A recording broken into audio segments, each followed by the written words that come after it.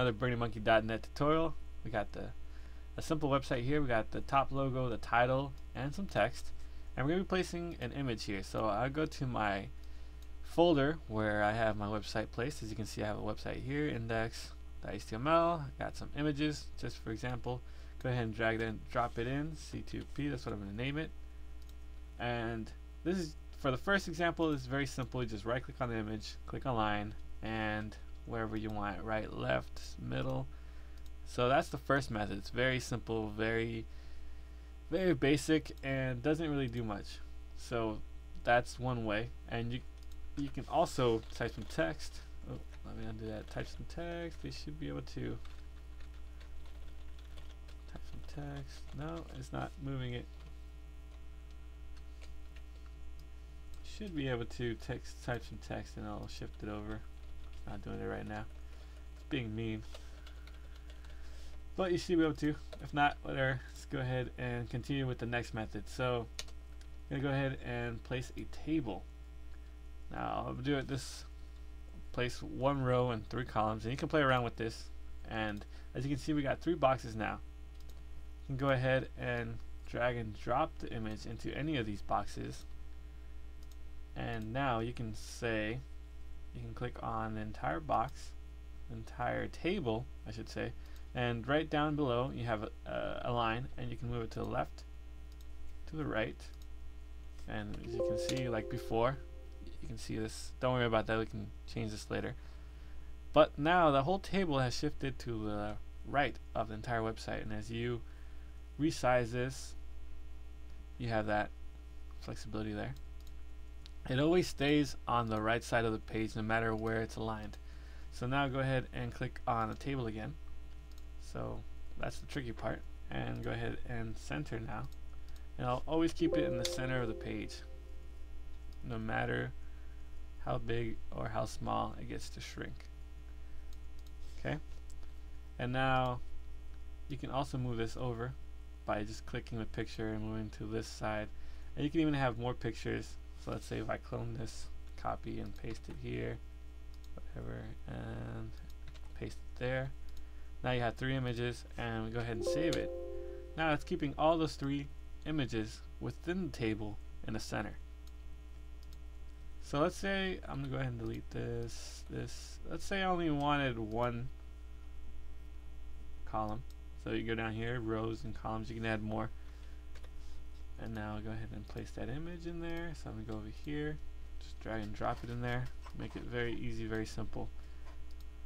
And now go ahead and save it. As you can see, now we only have 1 table and it's in the center.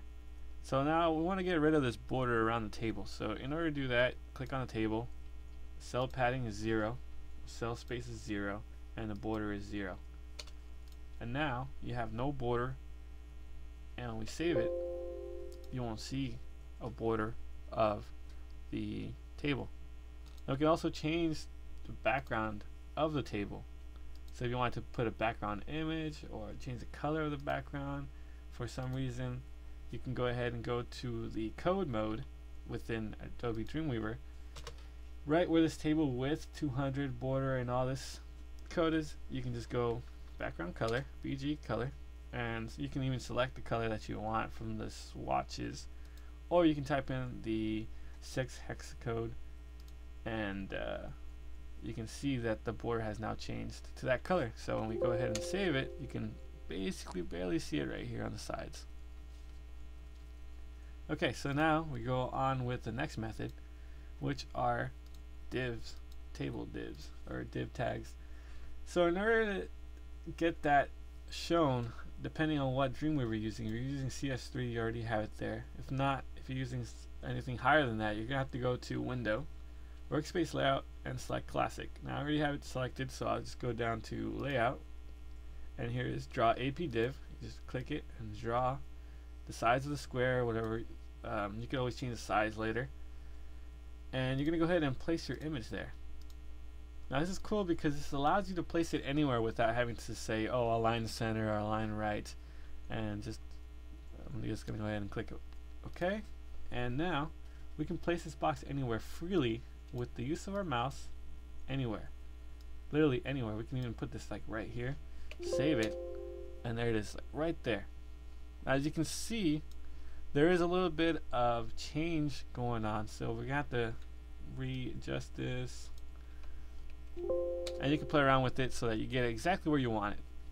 So that's one of the things that you have to watch out with this. But the cool thing is that you can place it anywhere, literally anywhere on the page, and it'll be there. And you can do multiple of them. So I'm gonna go ahead and place another AP div, and I'll show you something cool with this. Is to drag and drop this image there, this huge image of a monkey. But I'm gonna go ahead and resize this 200, 300. As you can see, that took a little while there because the image is so huge. And go ahead and place this monkey there, save it, and now you can see the page is now here with the monkey and a click to play. Now the cool thing about this is it's a lot like layers, where you can put one above the other. So right now I can put this right there, save it, and there you go. And let's say I want the monkey below the click to play. You can also do that by just clicking here on the div border, and you're going to look for this Z index. Change this to 2, because whatever the number is higher, it's always going to be on top. So right now this monkey is also at 2, so we're going to change this to 1. And now as soon as we do that and we click off the web or off any of these divs, you'll notice that the monkey is now in the back, and when we save it, that's exactly what it shows. Click to play. So this is really cool to get some advanced things, an advanced look, or you want to put something that is not structured in websites. So that's cool. And you can even put text. So you can do text, you can put JavaScript, you can put various things in there. You can even put like let's say this a mini HTML5 game, or a GIF, or a video. You can put YouTube videos, and you can move them around wherever you want. That's just a little couple examples there. You can put the top logo within there, so I could just go copy and paste this into another one, and then you can go ahead and put this anywhere in case you didn't want to do that. And when we save it, places anywhere. And those are really cool and easy tips to place an image anywhere you want. It's simple, it's easy, and that's one of the things that is great about Dreamweaver. It really allows the designer to do complex things with no code at all. As you can see, I barely touched code, and the only time I did touch code was just to change the color of the background of the table. And even then you didn't need to. And like right here, as I click on this div box, you can even see background color. You can even change that too, and as easy as just clicking background color, you can select the color with the swatches, and you can even type in your own code. Even if you don't know any, 3, 4, 5, 6, and there you go, change the color. And I hope you enjoyed this tutorial. I hope it helped, and I hope to hear great things, that you were able to finish, you're all able to finish your projects and whatnot. Thanks, and awesome.